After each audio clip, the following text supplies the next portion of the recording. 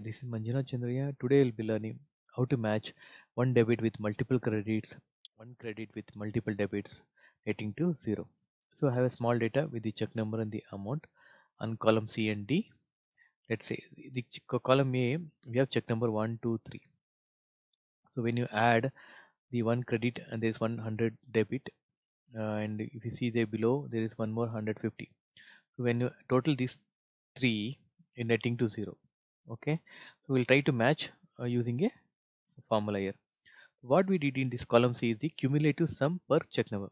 It gives the running total of each check number, and that will be added. Like if you have 50, so these two will become 150 50 here. Again, the running total based on the check number. The last one is the criteria where we'll get the text saying that whether it is matched or not matched. Let's start. To do this, first thing what you need to do, you need to sort the things here, because it's see, you can see company check number 101 and there is a one more 102 and below this 101. So it's not in sorted. We'll start first. So first sorting, what we do, first we'll sort the amount from smallest to largest, then we'll sort the check number smallest to largest. So now it has came in the order. Let's start. In this column you can use SUMIFS function, open bracket, click on fx. Once you click on fx, you can see the sum range. Sum range, what you are trying to sum is the amount. So you can click on this column, and what you can do is put semicolon. You get again B12, B2 semicolon B2. First B2, just freeze the that with the dollar sign using F4 function. Once you're done, criteria range. So criteria is like we are trying to match based on the check number. So again, go to check number column A1 semicolon, again the first part of the A2 just to F4. Okay, that is freezed. So obviously the criteria range is the column. So criteria is nothing but the check number. So based on check number we are trying to match.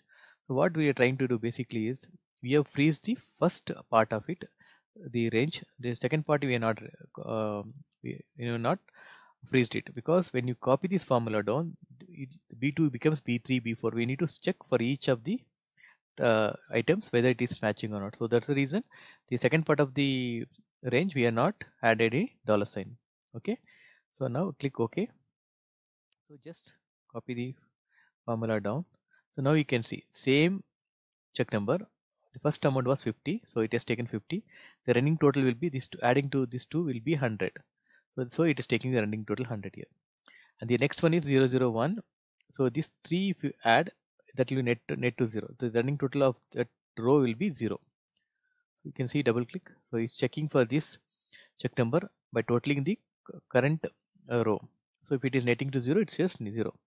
So again, if you start from next, it will start with the 100, because if we total the full items, the running total ending balance will be 100 here.